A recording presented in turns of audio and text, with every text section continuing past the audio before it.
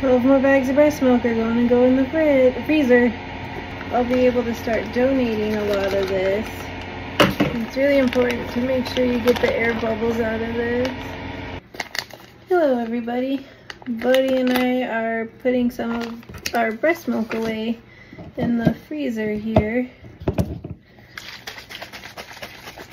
When I pump, I make sure I put the date on the bottle, and I don't go more than 2 days in the fridge before it goes into the freezer. It's really important to make sure when you do this, you write down the date and how many ounces on the bag, especially if you're going to be donating milk like I am. The date is really important. I shake it up really good to get a lot of the milk fat, because when it sits in the fridge, a lot of the milk fat or the cream builds up on the side, so you want to make sure that you get a lot of that in the bag.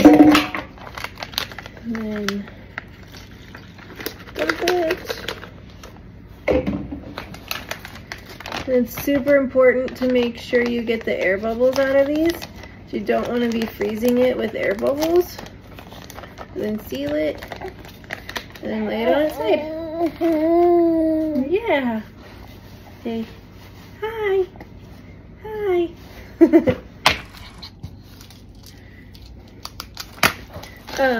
For the milk storage bags, I actually like the Medela ones over the Lancino. Here's the Lancino ones, and then here's the Medela.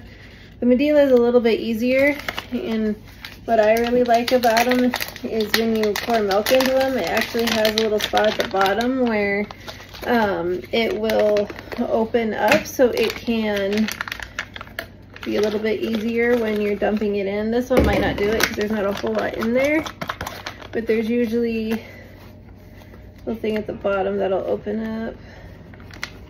This one won't do it, but this one will, so then you can stand up like that. Makes it a lot easier when you're trying to get air bubbles out of these. I really like the Medela Quick Clean soap. It actually helps take a lot of this breast milk residue off of my milk bottles. It makes it really, really easy to clean. It's really nice that way. Really, really nice that way. 12 bottles of milk in the fridge, and it'll probably be close to, oh, I don't know, I want to say 28 to 30 ounces of milk going in the freezer today. I keep calling it the fridge, but it's the freezer. Let's see, this one should hopefully do it because there's 4 ounces in this one.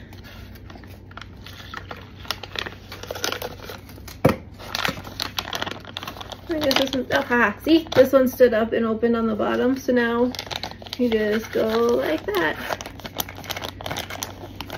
Ta-da! All done. Then off to the side. All done.